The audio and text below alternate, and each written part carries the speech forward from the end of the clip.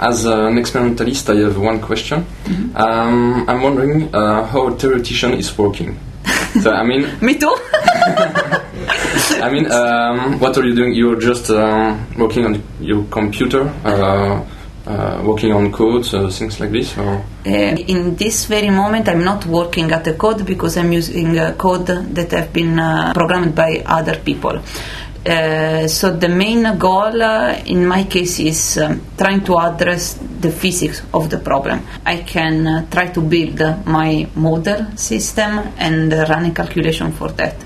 First, I'm testing the system with less accuracy, just to have an idea of the physics, of the main information that you can extract for your system. And after that, I'm doing a more accurate calculation for the talks, presentation, for papers, and so on. It can be hours for few hours for low accuracy calculation, can be weeks for high accuracy.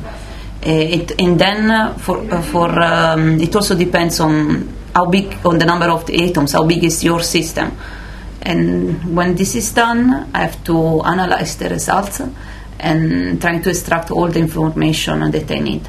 Usually you start with a rough idea of your system, and in time you find different questions that you want to answer, and so you try to do some other calculation to find the answer to this question. I think it's pretty similar with to the experimental work.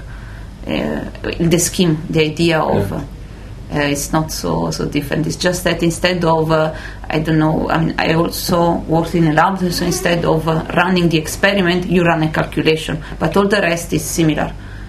The way you address the work, it depends a lot on your personality.